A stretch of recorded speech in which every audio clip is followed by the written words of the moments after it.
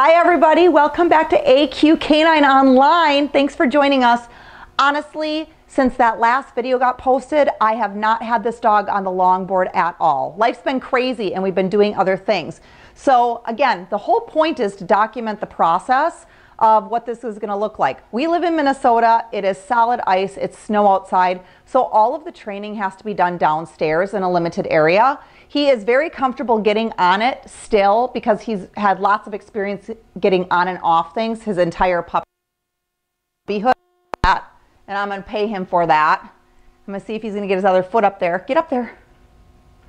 Yes. Good boy. So then what I want to do today, and I haven't attempted this before, is what I want to do with him since he's so confident is see if he'll get on it when it's moving. There's several different components I want to teach to this, but I want to see if he'll kind of start to hop on if I'm slowly pulling it. So I am going to tell him to go get this cookie back here. Go get it.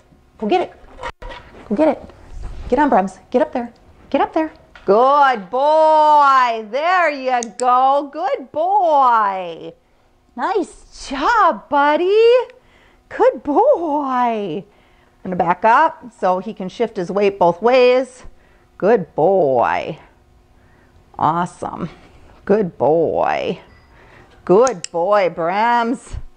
Good boy. So if I pull it again, I just want to around that axle. Yeah. Nice job, buddy. Right there.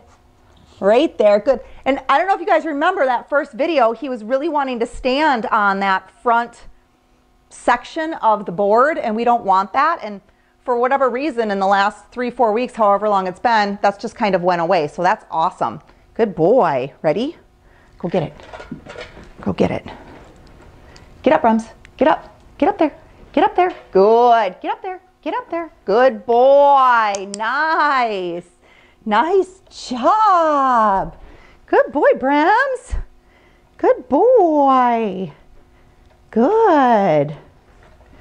Yeah.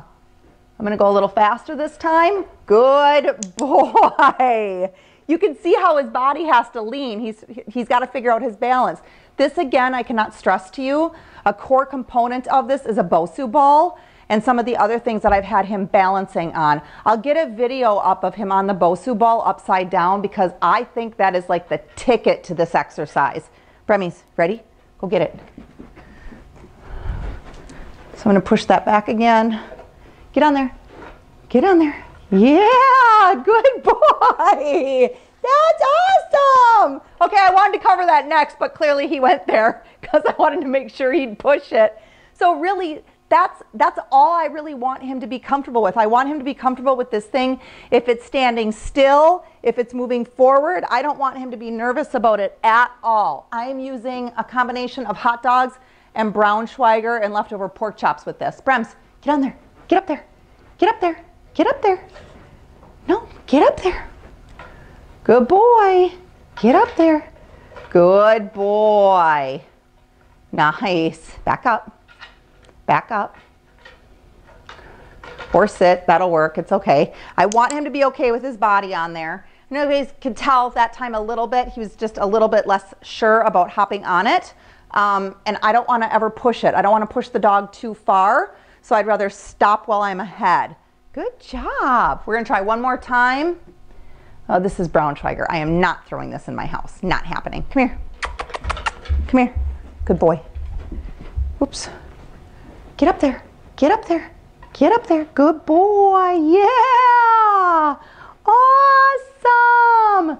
The key to things like this, when you do props, and I've noticed this with several things in dog training, sometimes just taking a break from it and not doing it for a couple of days if the dog seems stuck, which he wasn't, but if your dog were to be, put it away for a couple of days or a week and then bring it back out. I'm going to do a little bit better job posting more videos of this, but just so you know, this is officially lesson 2 on the longboard. Stay tuned. I can't wait to see how he takes to this in the spring when we actually don't have snow on the ground here. Bye.